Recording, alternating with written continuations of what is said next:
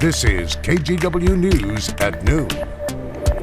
Thanks for joining us at noon. I'm Brenda Braxton. We start today with some of your local headlines. This morning, thousands of students walked out of school all across Oregon demanding action on climate change. They want Governor Tina Kotek to declare a statewide climate emergency. Here in the Rose City, they're also demanding that the state deny Zenith Energy's request to expand its Portland terminal. It receives crude oil brought in by train. The man accused of stealing a Portland fireboat is scheduled to be in court later today.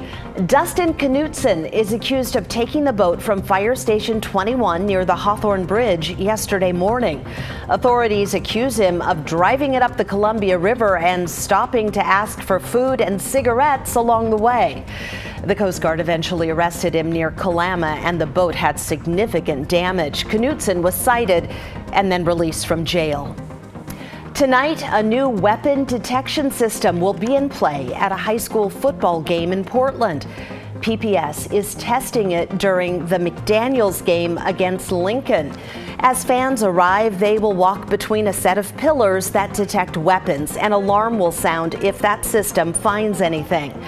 The district is beefing up security after 4 shootings outside Portland high schools last year. Infighting on the Multnomah County Commission has some important decisions on hold. Leaders can't agree on how to spend a multi-million-dollar windfall earmarked for the homeless.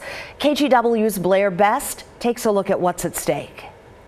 When I finally got the treatment. In a packed Multnomah County boardroom Thursday morning, a fragile slice of Portland was front and center. When I finally made it to recovery, I had just survived my 8th overdose. Within the last month of my addiction, I was in and out of every hospital in the Portland area due to drugs and alcohol. In emotional testimony, about 40 people asked county commissioners for one thing. I come here today asking that some of the funds be directed to recovery housing, detox, and treatment. You have the power to save many lives. It's just a flick of your pen. Please help us. I hear loud and clear what you are all asking for, and I think it's going to be really important that as we make these decisions about the SHS funds, we are acting on what we heard. In total, Multnomah County has more than $100 million unspent dollars meant for the homeless and addiction crisis. Last week, they voted on how to spend $17 million of it, and this week they're deciding how to spend $62 million more. First of all, I just want to start off by thanking everyone for continuing to engage in this process of digging. County Chair Jessica Vega-Peterson is proposing the following: $21 million for more shelter beds in Portland, $12 million for sobering centers and transitional housing, $9 million for rent assistance, $3 million for day centers, $10 million for homelessness prevention projects, and $2 million for homelessness data collection services. No one should characterize this as a take it or leave it proposal.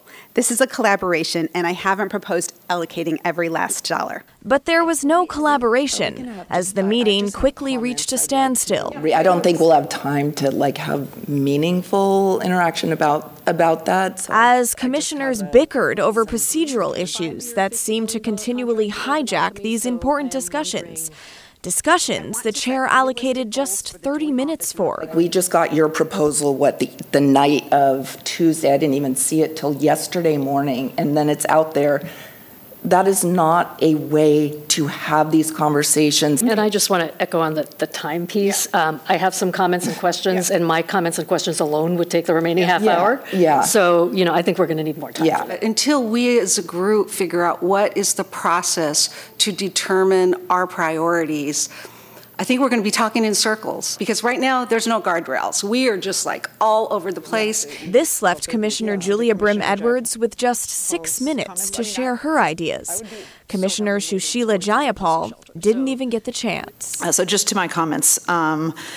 First, I want to say that I'm very supportive of the creation of more shelter beds. So, Julia, I'm sorry, Commissioner Brim-Edwards, we're over time, and I want to Thank you for allowing me to share my concerns, and I look forward to the process. Yeah, and we will. Blair Best, KGW News. Now to economic struggles in Southeast Portland.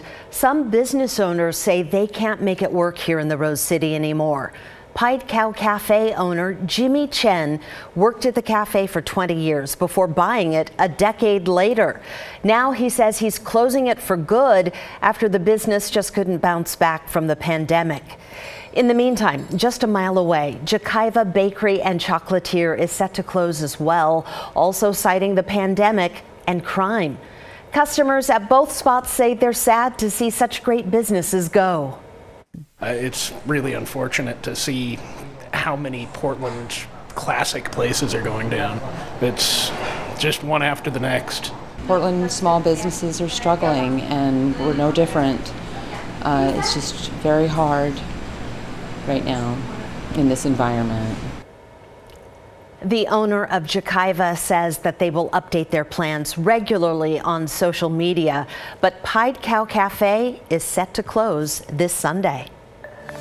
Let's head back to the Weather Center now and check in with Rod. Temps are bouncing into the 90s. Yeah, do you remember this time yesterday, Brenda? I wasn't fully confident we were going to make it to 90. We thought we could. Well, we did. We hit 90, our forecast high yesterday. Now, today, we thought we would see the warm-up happen more rapidly during the day. That is absolutely on track. I think it was 73 at this time 24 hours ago. We're at 79 right now. So absolutely, I stand here and tell you it's a slam dunk that we will get up into the 90s this afternoon. And for now, I've left my forecast high temperature at 94 for the Rose City. Here are the other numbers. You folks in Salem, 80. You stayed in the 80s at McNary Field yesterday. It was only 87, but you'll make it up into the 90s this afternoon. Here's the day planner for the Rose City. That forecast high in the 4 o'clock hour, 94 degrees. The record today, by the way, is 96. I don't think that's in jeopardy, but I like 93 or 94. And then still 85 for a very warm Friday evening. The weekend still looks dry, but we will be cooling off. That complete forecast coming up. All right, we'll see you soon. Thanks, Rod. United Auto Workers are now on strike after failing to reach new contract agreements with Detroit's big three automakers. At midnight, workers walked out of 3 plants. NBC's Jay Gray is at the Ford Assembly plant in Wayne, Michigan with the latest. Well, the targeted walkouts began at midnight and continue now into the midday. It started at this Ford plant in Wayne, just outside of Detroit, as well as a GM plant in Missouri and a Stellantis plant, which builds Chrysler vehicles in Ohio. Take a look at the picket line behind me, and right now, just under 13,000 of the United Auto Workers, 145,000 employees, have gone from the assembly line to the picket line. This is part of a new strategy never done before by the union. They call it a stand-up strike, where they are just targeting certain work groups within certain plants, with the idea, leaders say, to keep the automakers kind of guessing and wondering where the strike may go next. And they say they do have the ability and likely will expand this strike as it continues to go on. Now, at issue here is obviously pay. The union wanting a 40% raise over the next 4 years, but they also want more pension benefits and they want more job security. They say they want full pay for a 4-day work week. And what the automakers have said is that those demands are just too, their words, extreme.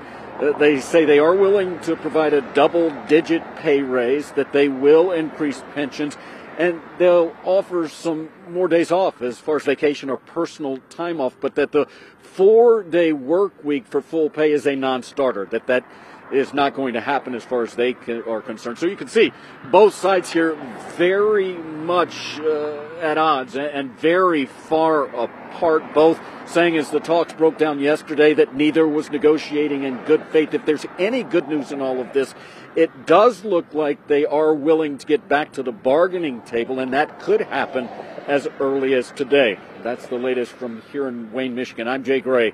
Now back to you.